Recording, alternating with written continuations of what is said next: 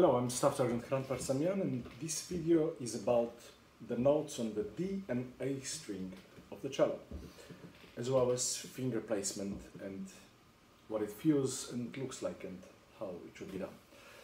So first I'll play for you a D major scale, which starts on an open D string, and the fingering for that is open string, 1, 3, 4,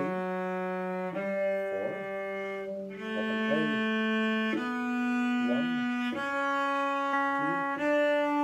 3, 4. So it's very identical. Open string 1, 3, 4, open string 1, 3, 4, and the same way on the way back. So in order to have your hand in the best way possible, it has to be natural, as if you're walking, and the best way to transfer that into your playing is you can grab a cup or a glass of water without the water and see how you're holding it. I'm sure until now you haven't really realized. Or a tennis ball or some kind of small squash ball, and see how your thumb comes right under your second and third finger, which gives you the best balance and stability. So practice on a cup, leave the cup on the side on the table, and then put your hand on the fingerboard.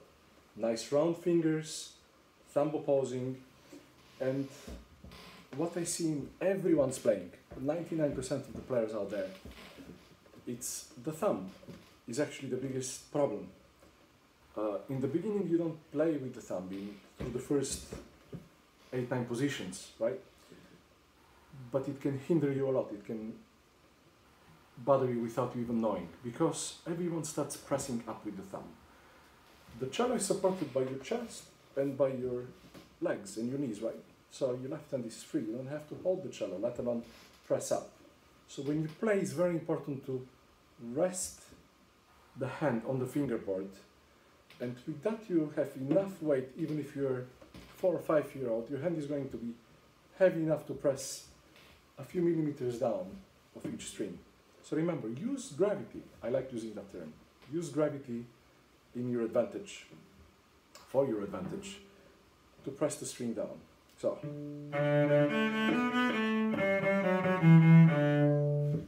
And that concludes my video. Thank you.